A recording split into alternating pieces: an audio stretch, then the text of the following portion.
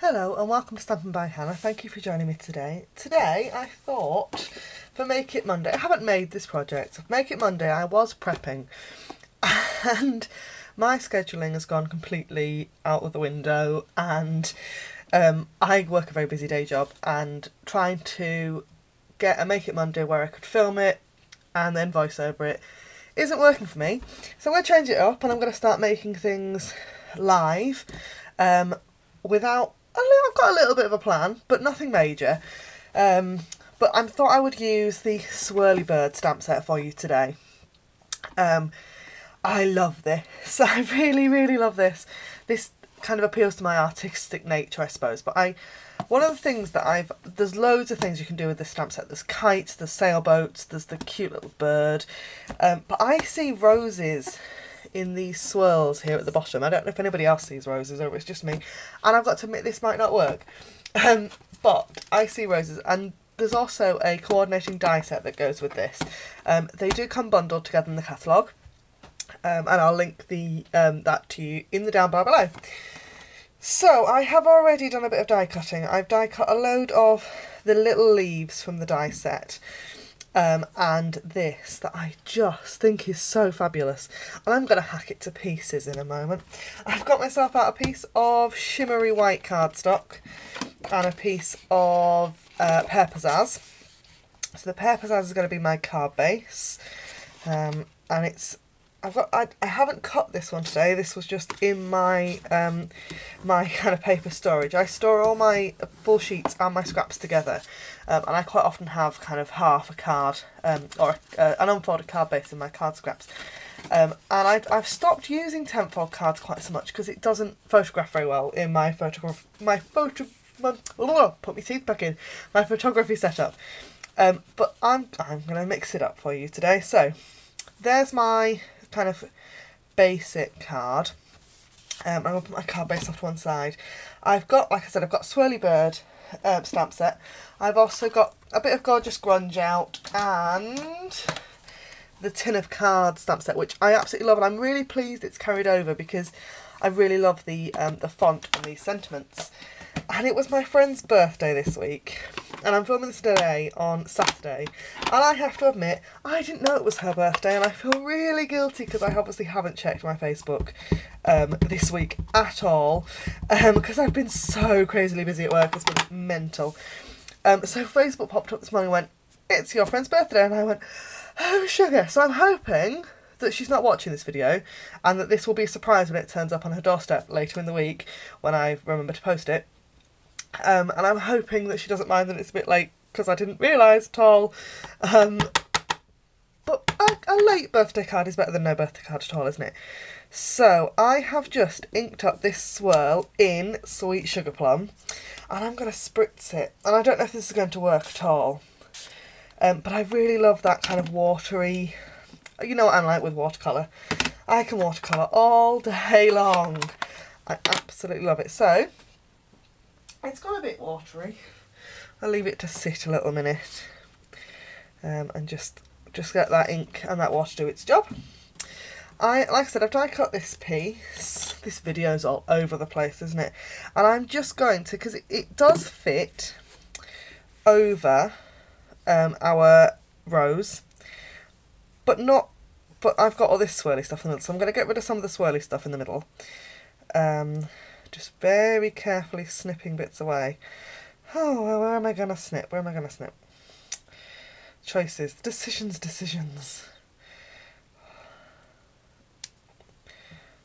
Snip there. And there. All the way along there. Like so.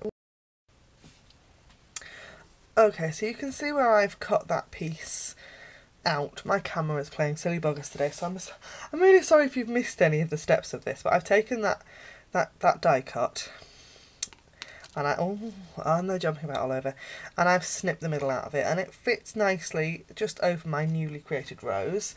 I've got my... It probably needs a wash, this microfiber cloth, but I'm just going to dab away the excess water on my slightly watery rose. and I'm going to pop that over the top there, like that. Which I think is rather pretty. I don't know about you, I think that's rather pretty. And I've got, before I stick anything down at all, I'm going to do create a bit of splatter with my gorgeous sponge, and I've got, what have I got? Smoky slate, just for a bit of added interest. Like that. It's still damp, this cardstock. You'll see that it's a little bit warped. I'm okay with that. I don't mind that quite so much. And I'm going to stamp some leaves as well as adding some with my die cuts. So, see, does it look more like a rose now it's got some leaves on it? Except, like I said at the beginning of this video, I have planned it a little bit, this card, but I'm not done heaps of planning for it. So, attaching delicate die cuts is a bit of a skill, and I have a couple of top tips and things that I use regularly, and this is one that I have just discovered and I know it's been around for ages. This is our silicone mat.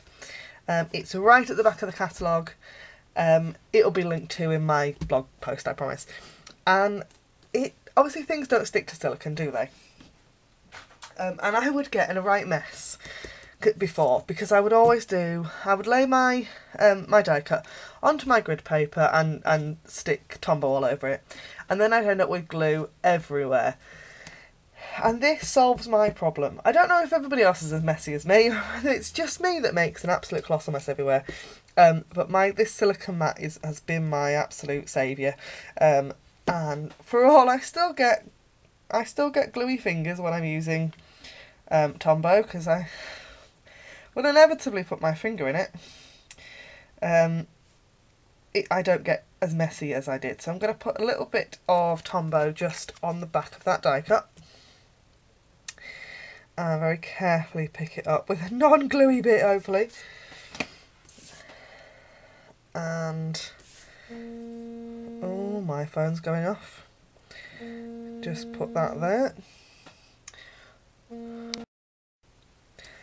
Okay, so that is now stuck, and I'm going to add a couple more of my leaves. Oh, that's probably a bit too much Tombow. Oh.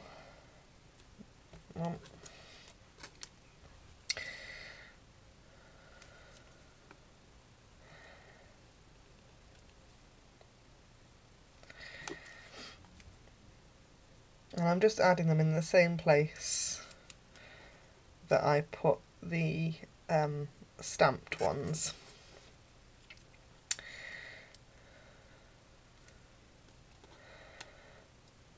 That, I think that'll do. And I'm just thinking I might actually add another die cut. So in my pack of dies, there's 3 kind of swirls. Oh.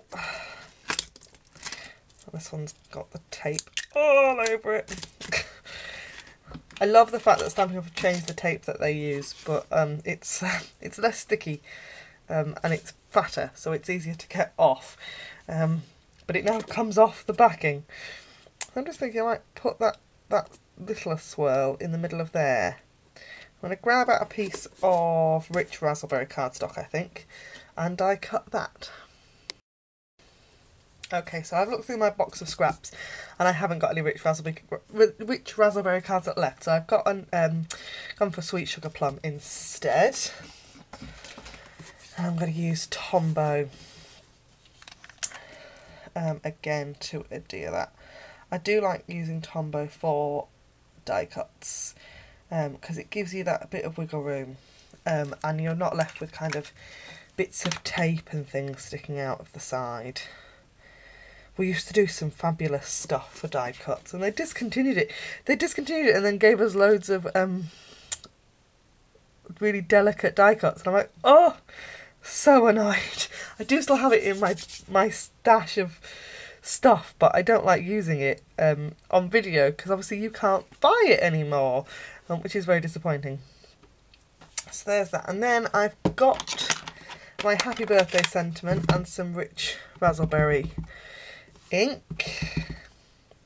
I'm going to pop that down there.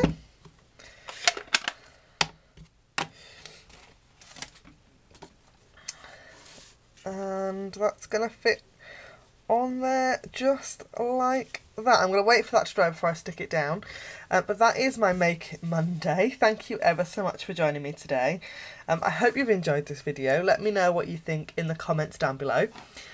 As always, all the links to all the products that I've used are available on my blog, and the link there, that is in the down bar below too. Don't forget to subscribe, and I'll see you again on Friday for a fancy fold. Thanks for watching. Bye for now.